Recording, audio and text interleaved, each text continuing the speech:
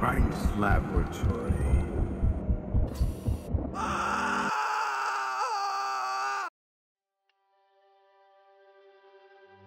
In my ancestors' tales, water was the lifeblood of our world. A resource so abundant, we just took it for granted. As decades passed, it slowly became scarce and fought over. Nations waged wars. Friendships shattered. Water started turning into something more. It became everything. Today, only a few scattered souls remain. Once claimed through bloodshed, water is now gambled in a game of strategy and chance. Every decision is a bet, where victory brings life, and defeat, despair. The choices we make today echo the battles of yesterday, shaping the fate of tomorrow. Will you secure the future, or will you let it slip away like water through your fingers?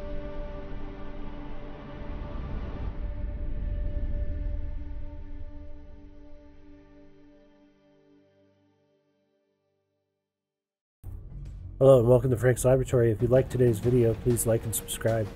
Today we're going to be talking about Vestiges, Fallen Tribes. It's a game on Steam that is about $15. It's a auto chess auto battler with deck building. So you have a deck of cards and you use the cards to build units on the battlefield where positioning is key. The units will spawn and automatically attack the enemy unit depending on which side of the map you're on. There's currently 3 maps, I believe 9 solo missions for the single player. Decks are comprised of about 20 cards, which is just enough to get through the HP of your enemy.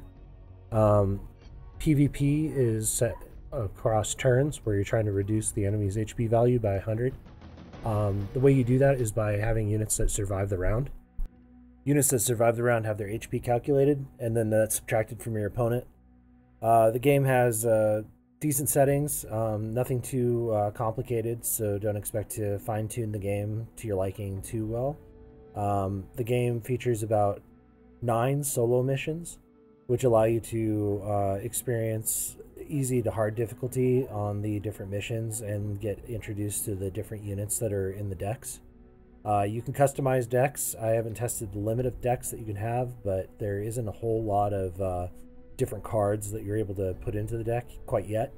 From what I was able to tell, there's 4 units that are going to be added, and possibly utility cards that are going to be added to both the Illustrian and the Adari sides. Right now you have the Adaris, which are the red cards, and the Illustrians, which are the blue cards. The Adaris are kind of like gladiatorial Rome, and then you have the Illustrians, which are kind of like the Persian Empire, and basically everybody's battling for water on this planet, so you are going to take control of one of these factions and battle it out, either in PvP or in the missions, to get water control over the planet that has been turned into a desert. For the Adaris, you have Gladiators, Legionnaires, Sagittarius, Protectors, Ballistas, the Praetorium, and Maitreya the Ruthless. The Illustrians have Dune Gazers, which are really strong, Mind Hunters, Sandstorms, Arihu, it's a goat, and he's goated. He transports or teleports around the battlefield, just doing destruction everywhere. You have the 2 utility cards, Lucky Pick and Tactical Retreat. They both basically do what you would expect them to do. Lucky Pick lets you draw 2 more cards, and then Tactical Retreat lets you return a card to your deck and retrieve all the money from it. In the deck builder, it's pretty easy to use. You just left click or right click the amount of cards that you're able to put into your deck, and there's soft limits for each. I was able to get the game to run in VR in QuestLink on the MetaQuest 3. You just when you launch the game from Steam, you just launch it in OpenXR mode, and depending on what you have set for your default XR runtime, that's going to be the VR that takes over. I found that the VR was pretty good. I mean, you have your arm isn't connected at the shoulder, but I mean, you have the Yu-Gi-Oh arm, and you can summon Exodia and Pot of Greed. I'm just kidding, but yeah, you have healing units for the Adari. I just put down a Cura there. The Guardians or Gladiators and Legionnaires are you're able to take every unit and basically decide if you want to place it horizontally or vertically by the press of a button. And the Illustrians, those tornadoes that you see on the map, that's actually from a tornado creation machine, the Sandstormer, and it does a ton of damage to your units if it's caught in the tornadoes. So positioning is key, like they say in the on the Steam page. I guess the backstory for this game is the planet that the Illustrians and the Adari live on is a planet that has been subjected to major desertification because of climate change, because the people weren't taking care of stuff, I guess. And now there's very little water on this desert planet, which I guess you could equate it to Arrakis, Dune. You get that kind of vibe from the world and the game that is, or the world that these factions are set in. The Adari Protector that you see on the screen now, that is a unit that is able to deploy a shield. It can take about 6 shots from the Dune Gazers pre-patch.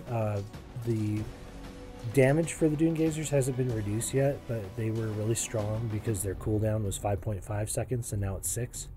But at the start of the round, they get to shoot, right? So if you have a protector out front, he might lose his shield entirely. But yeah, my time in VR on this game wasn't bad. I had a lot of fun doing the missions.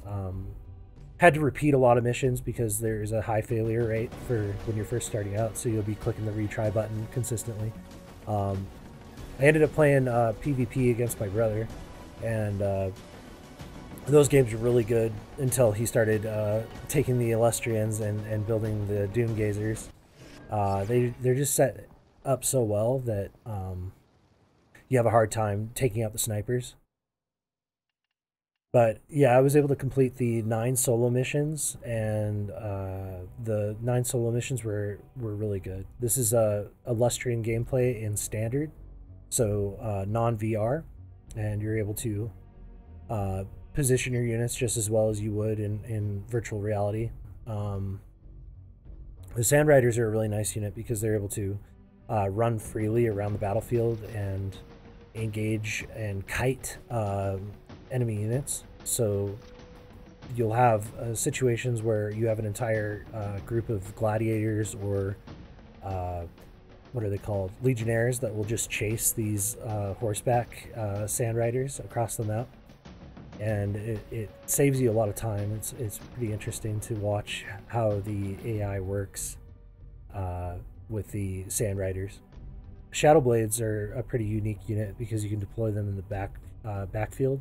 And the Gorgon, for the Illustrians, is able to turn an entire group in front of them into stone, which is really cool and pretty powerful if you can get it to work.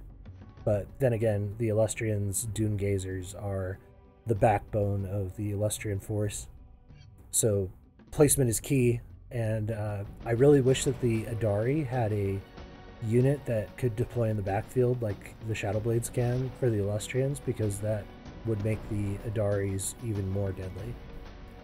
The 2 hero units for the Adari and the Illustrians, for the Adari you have this Matiri the Wolf, and it has a strong bite attack, but it doesn't really seem to have a whole lot of HP. It goes down pretty quickly, but when it does die, it releases a buff for all of the Adari units on that side.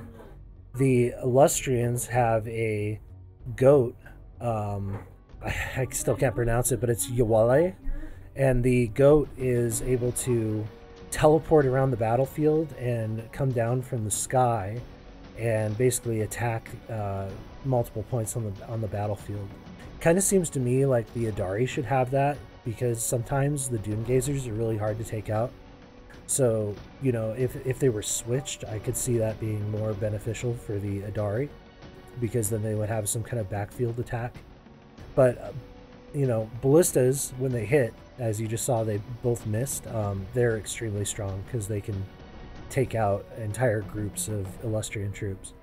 You can fight Adari versus Adari. You can fight Illustrian versus Illustrian, and I'm sure that when the PvP games were happening in the initial stages of the game, that the majority of it was Illustrian versus Illustrian, because the Dune Gazers are just so strong.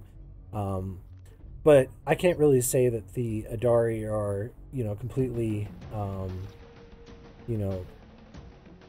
completely shut out of the meta for the game right now, because the Protector is able to make it so that they can close the gap.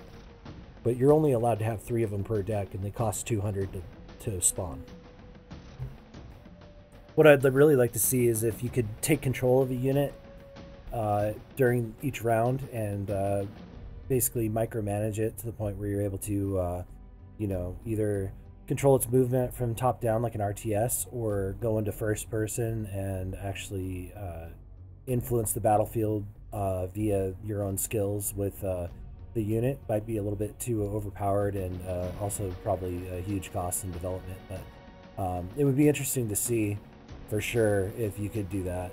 I would like to see that. Game's pretty cool. I mean, if you ever played Mechabellum or any kind of auto battler, like I don't know, Mechabellum really stands out. But there's a ton of auto chess, auto battlers these days. This is falling right into that category, and adds a element of deck building as well.